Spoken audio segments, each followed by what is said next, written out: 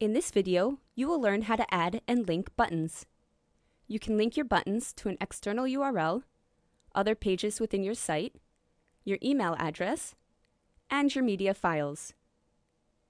If you are trying to add navigation for all of your pages or master pages, you will want to add a menu. So please take a look at our help videos on menus for more information. First, let's add a button to your page. Click Add, Navigation, Buttons.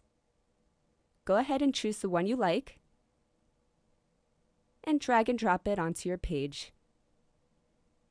Now you need to link it. Click Link. You can see your choices to link to here. You can link to an external URL by clicking the URL tab. Now paste in the address you want to link to.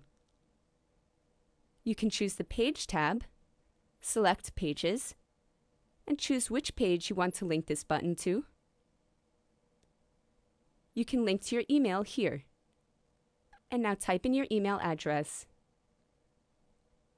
For more options, click Advanced on the side. You can select the Media tab and link this button to media in your site, like galleries and music.